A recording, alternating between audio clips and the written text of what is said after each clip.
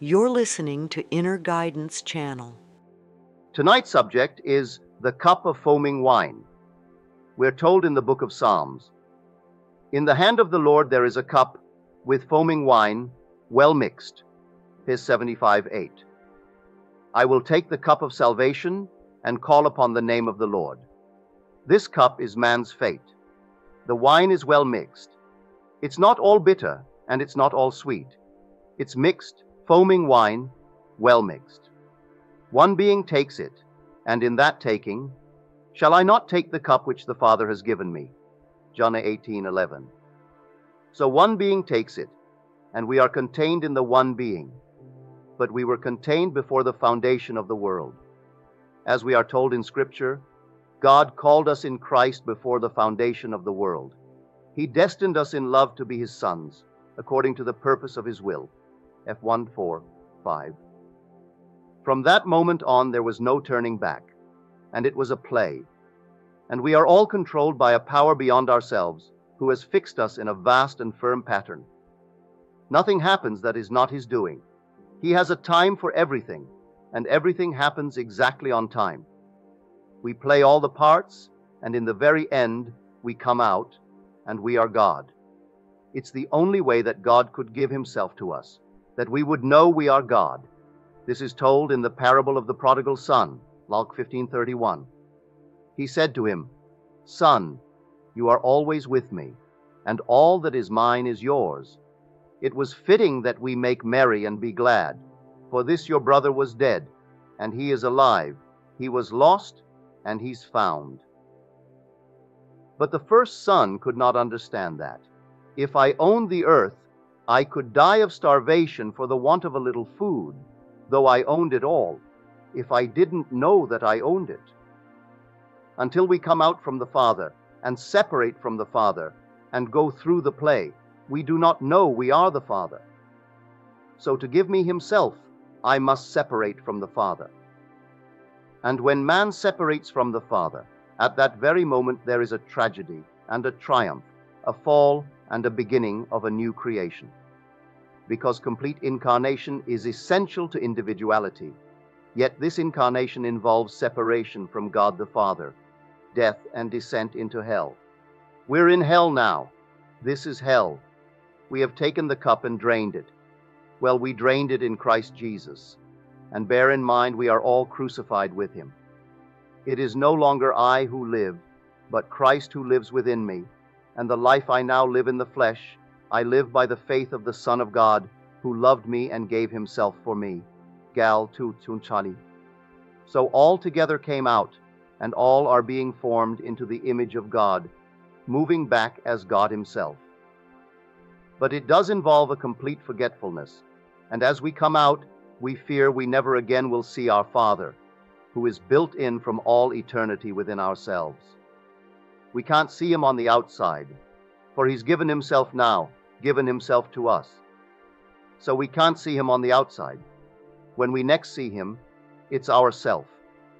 We actually awake as God the Father, and we return, and the fatted calf is ours, and the ring and the robe and the scepter and everything that was given to that second son who went out. But we cannot crow, because we did not volunteer to go. As we are told in the 8th chapter of Romans, that the creature was made subject unto futility, not of his own will, but by the will of Him who subjected him in hope, that the creature would be set free from this bondage to corruption, and obtain the glorious liberty of the sons of God. Verse 20. So we cannot crow of any bravery on our part. We were simply selected. We were chosen. So He chose us in Christ before the foundation of the world, and altogether fell. We are the gods who fell in the one that is God, God the Father. And so we were told then, "You will die like men. You are gods, sons of the Most High. But you don't know it.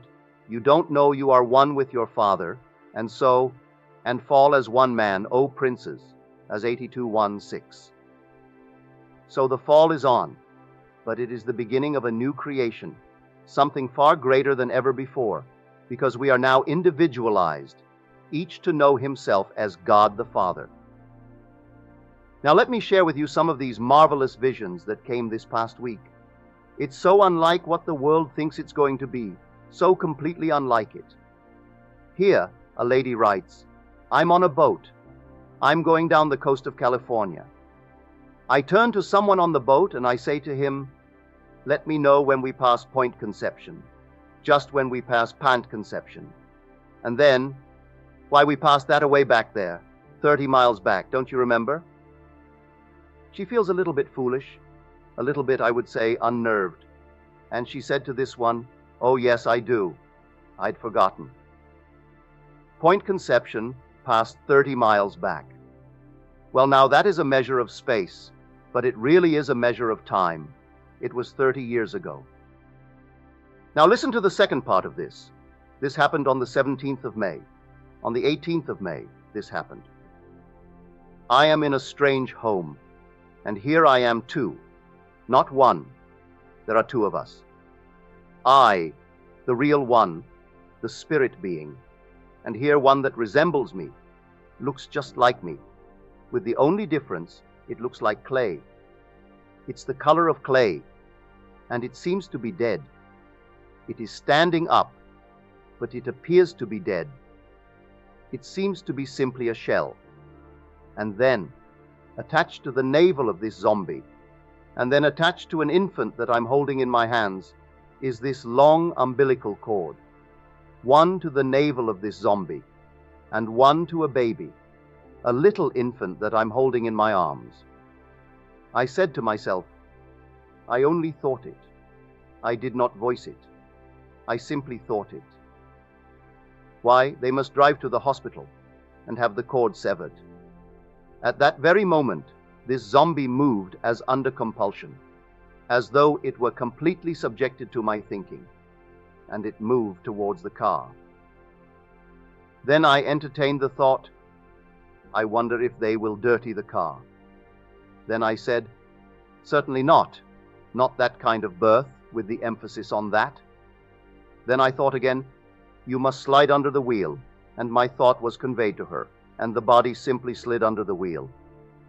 Then I reached over and put the baby next to her, to this body of mine. I looked at myself, and it was a shell, something that was dead, and I put it next to her. Then I said to myself, no need to worry, they'll make it all right. Then I woke. I can say to this lady, if it hasn't happened since you wrote me the letter, your birth, my dear, is imminent. Everything in it. The symbolism is perfect. 30 miles back. And Jesus began his ministry when he was 30 years of age. After Pant Conception, after conception by the Holy Spirit, one is born. In my own case, it was exactly 30 years. That's why I told a friend of mine here, it's going to take you 30 years. At the moment she heard it, she didn't like it. She wanted it tonight, after what took place in her world. Well, I still say in my case, and I can only speak from experience, I followed the path of the pattern man. I did say, because the mystery of life must be understood in terms of faith, and therefore don't give up. I'll say to her, she's not here tonight, but I would say to her, don't give up. If you feel you can shorten the interval, by all means do it. But I'm only saying that in my own case it was 30 years between that embrace of the risen Lord and my birth from above. So here, this lady had passed the point of conception. 30, well, it's 30 years ago. But she had forgotten it, for she confessed in the second dream, I'd forgotten that. Don't you know you passed it? Oh yes, but I'd forgotten it. So many of us do not bring it back to the surface. For here is one, a friend of mine who is here tonight, and he in his dream, a very vivid dream, in the depths, he is healing an enormous number of people. By healing, he said, they were not all physical cases. In fact, the majority were not physical. But there were all kinds of things needing to be helped, and I'm actually healing everyone. It takes me 2 seconds to a person, and they're all walking away healed and very happy. They were not all physical cases. There was a group of people bringing me one after the other, and then I said to myself, what am I? A healer? Am I a teacher? Just who am I?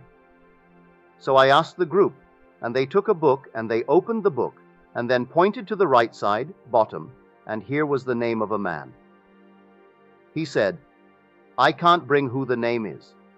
It is not in Scripture. It has a great sound of a Hebraic sound, but it is not in Scripture. Not that name that he brought through. But the tone of the story as he read it, that this one was the most effective of all healers.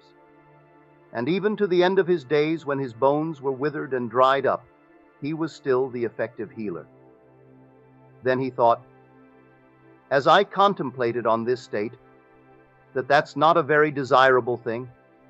I don't want to live a very long life just healing a bunch of people. But he's doing it anyway. He did it with his father. That was healing. Wasn't a physical thing. Lifting him from low man on the totem pole to the very top one in the entire area, so that he is really the outstanding one in all the Western states, by his own confession in a letter that I got from him today. So here is a fantastic healing. That's not physical. That was a professional healing. From the low man in his own profession to the top man in his profession, beyond this state. So, in his case, I would remind him that Job, at the very end of his career, when he prayed for his friends and forgot himself, his own captivity was lifted. The fortunes that he lost in the interval all returned 100-fold greater, and everything that he lost, including his children, his wife, his friends, they all returned but multiplied. And his fortunes were enormous by turning from self to the help of another. For really, in the end, there is no other. It's one's self pushed out. So any time that I exercise my imagination lovingly on behalf of another, I am actually doing it to myself. And because I'm doing it to myself, I'll find my world, without taking thought, just simply expanding beyond my wildest dreams. Financially, physically, everything expands in my world if I would do it in that manner. So I would say to him, it's a marvelous thing that you did. What I'm getting at is this. In his letter he said, when it came through or came to the surface mind, he couldn't remember the name. He was desirous to remember that name, for they pointed to the name and the story attached to the name. So he went back to sleep and fell into the depths. In the depths he remembered. As he surfaced, he forgot it. Went back in and he remembered. As he surfaced, he forgot it. He said, Neville, the next morning when I woke, my bed looked like a football field that had been really well played, because all night long he was going into the depths, remembering it perfectly, surfacing and forgetting. So the lady who wrote the first letter that I used tonight, she forgot that she passed that point of conception, and then admitted, yes, I forgot. But she was looking forward to that moment in time when she would conceive of the Holy Spirit. She has already conceived, and it's time for delivery. I would say to her it's imminent.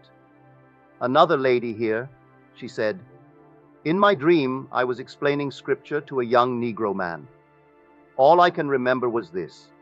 Having explained scripture, I said to him, our name is the Lord God of hosts. Well, that's marvelous. That when you in the depths of yourself know your name and can turn to another one of a different race and bind yourselves together in that unity and say, our name is the Lord God of hosts. Well, that's tremendous growth and expansion in the awakening of the mind of God in man. And so they came really in a most marvelous way, one after the other this week, as you're all moving toward the inevitable end. So don't falter. Keep them coming, one after the other. Now, I told a story about a week ago. In fact, it's a week since I've been here, where this lady said that I appeared in her vision. And then, as she saw me, I gouged out my eyes and then extended them to her. Then I walked forward, and with my thumbs, I pressed them into her eyes, giving her eyes that could see outside of anything known to mortal minds. Then I bent over, and my head grew to enormous proportions, and it became transparent. And within it, every living thing in the universe was contained within my head. Then I rose, and my head returned to its normal size. Then I raised my right hand, and then the top of my head bent over and showed her, and the greenest of green grass was coming out of it. When I went over the first time and pressed my eyes into her eyes, I called her brother. She is a lady, mother of 2, and very much a lady, in her 20s, but very much a woman. But I called her brother. Now her letter that came this week tells me that a radiant being of gold walked out of her, and it was a man. Then he turned and looked back at her.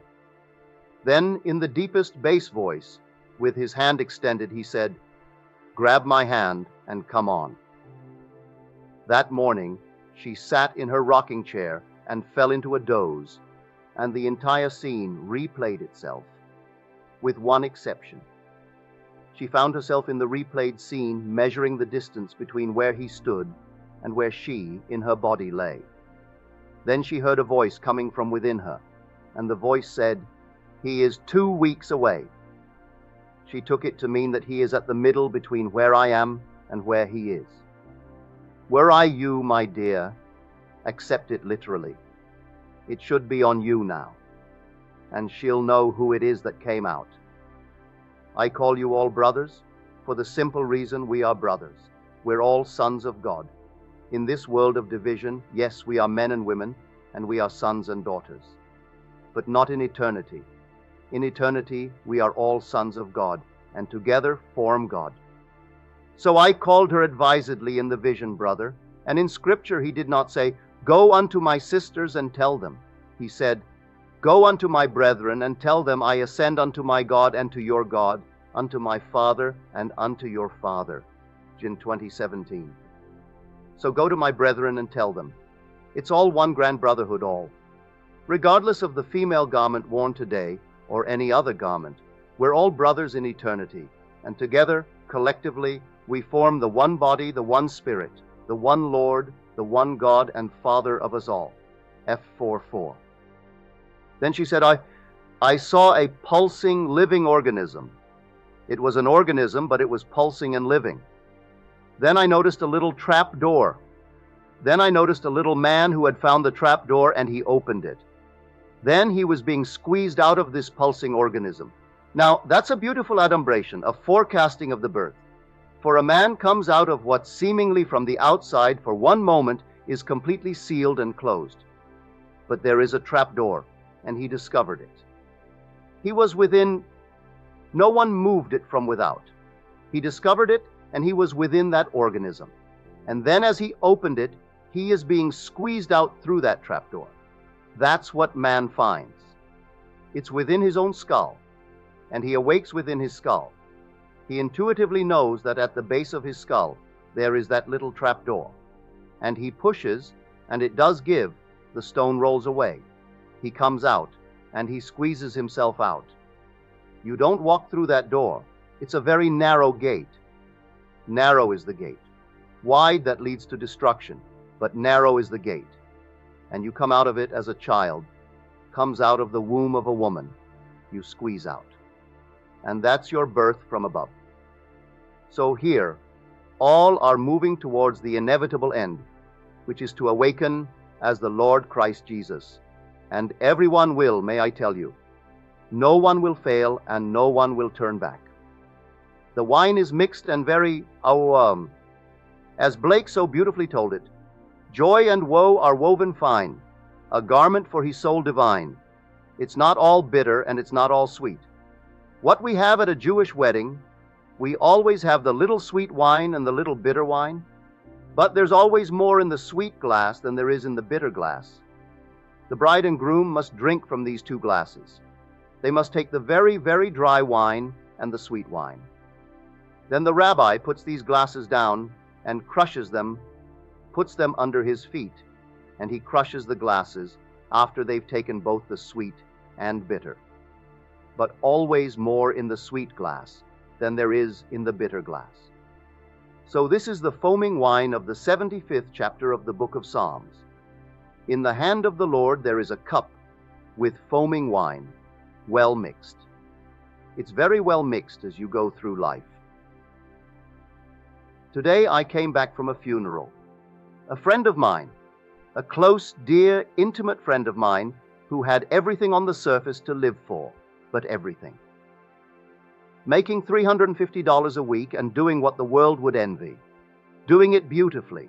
Only 33, beautiful, perfect figure, everything. And then, for reasons not explained because she left no note to anyone, she simply decided to call it a day. What a blow to her parents when they all lived for her. And so I was asked to say a few things to comfort them because she's not there. And so they wondered why. What on earth would cause them to have this experience? Well, God knows. It's not only the one who departed, but those who are left have to learn the experience. So they were all very emotional and weeping and weeping. I had to point out to them that the very shortest verse in Scripture is Jesus wept. He wept at the same moment, just like this, at a funeral for the one that he loved dearly. And Jesus wept, the 11th chapter of the book of John. So if one could depart this world and find no one in the world to shed a tear, that would be the most pathetic thing in the world. That someone could go and no one cared enough to shed one tear. That would be a horror of horrors. In other words, that would be a monster departing. But no, she did have multiple tears shed. But she had her lesson to learn. And they, by being left not able to touch her and feel her and talk to her, they had their lesson to learn. And so they learned it. In the end, and only in the end, do we understand the play. So we are told, according to my purpose, I have called you. And then he tells us what his purpose is. As I willed it, so shall it be. As I have planned, so shall it stand. And my will shall not return until I have executed and accomplished the intents of my mind. In the end, in the latter days, you will understand it perfectly, is 14:24. For I put the whole plan into the mind of man, called eternity. But I put it so that man cannot find out what I've done from the beginning until the end, etc. 3:11. In the end, man will find out. The end will come suddenly upon man in a series of dramatic mystical experiences. His birth and resurrection from above. Resurrection first, followed immediately by the birth. Then the discovery of the fatherhood of God as himself, because the Father's Son calls him Father. Then the complete splitting of the curtain of the temple, and it is his own body that is split. Then his ascent into the Holy of Holies in the only way that you could never get up. He goes up in a serpentine form because he's going into Zion. And David captures Zion by going up the stairway in a circular motion. For if we read the scripture the way he took Zion, he could only have taken it if he built the stairway in a spiral. And so he goes into Zion, which is the Lord's choice of his habitation. Then comes the final seal of approval, with the descent of the dove upon the one who has had these three experiences. And the voice does declare that he loves you. That is the end of the drama. You remain only to tell it, as Paul remained to tell it. After the whole thing was done, he had to remain to tell it. He did say he would rather depart this world and be with Christ in the risen state. But the need was greater for others, and so he had to remain in the flesh until a certain moment when he's relieved forever and enters the one body, the one Spirit, the one Lord, the one God and Father of all. So here, that wonderful parable. Someone complains he doesn't know he has it all because he hasn't journeyed. He wasn't called, he wasn't chosen. There are unnumbered who are not called, who are not chosen. And we complain because we suffer, and we can't afford to suffer. But we, in the Father's eye, were so loved, he wanted us, knowing the horrors that we have to pass through. But with Paul, he said, I consider the sufferings of the present time not worth comparing with the joy that is to be revealed in us. Romans 8:18. So we suffer, certainly we suffer. The loss of a child, it need not be a physical pain, but that is a more enduring pain than a physical pain. The physical pain, we can relieve it somewhat, and the chances are it will pass away in a normal span of time. But the loss of one you love dearly doesn't pass away that way. Everything reminds you of the one that goes, especially a favorite child, 33, successful in the business world, and everything to live for. But who knows God's plan? God planned it, because he's crucified with Laurel. He said, "No one takes away my life. I lay it down myself. I have the power to lay it down and the power to lift it up again." And so he's wearing my cross as he's wearing your cross. He's wearing every cross. But he has succeeded in his purpose, because in one he did rise, and in others he rose, and he's rising in this room here. He's rising. There are those who have risen in this room, and therefore I say he is continuing the resurrection. Eventually all will rise, and all that came out will return risen, just as God the Father had planned it. Now, another one came. This is an interesting one. She said, "I'm in a large, beautiful house, dimly lit. There are about, several hundred people present. There was a single, I would say, aisle leading up to a stage. On the stage was an enormously large table. There were people at both ends, and then the far back, not the side facing the audience, but the back side of the table. Suddenly someone said something, and I looked up, and there you were standing in the center of that table. Not on it, but at the center of the table, dressed in a white robe. I said to this one who drew my attention to you, 'Why, Neville isn't given to theatrics.' And with that, I found myself on the stage. Before I left that party, I said, 'He always is here for a lecture, not theatrics.' So she finds herself on the stage, and then I turn to her, and I'm in my civilian clothes, dressed in normal civilian clothes, and I say to her, 'I'm not here to give a lecture. Come, this is the last dinner.' And then she woke. She said, 'As I woke, I could not help but relate it to my pictures I've seen of the Last Supper.' That's something that always comes before the inevitable end. But this time the end from it all. Not restoration, but complete freedom into the liberty of the sons of God. So he gives his last dinner. Now she has that, and very sweetly wrote the whole thing out for me. So your visions and your dreams have been perfectly marvelous, and please keep them coming. I have many when I talk on Monday night, because Monday will be based upon the world of Caesar in the use of imagination. They will be told on Monday, this coming Monday. The subject will be Imagining Creates Reality. Having this on a Monday night and Friday night, people are always wondering, is he talking tonight about it? And rather than come and be disappointed, they just don't come. So I've taken this small ad in tomorrow's paper to let people know once more I will be here on Mondays and Fridays that follow until the end of June. And for those who like the world of Caesar, the majority do. I've titled a few. One is Imagining Creates Reality, and the second is There is No Fiction. So be careful what you imagine, for there is no fiction. These are my two subjects for next week. Now let us go into the silence.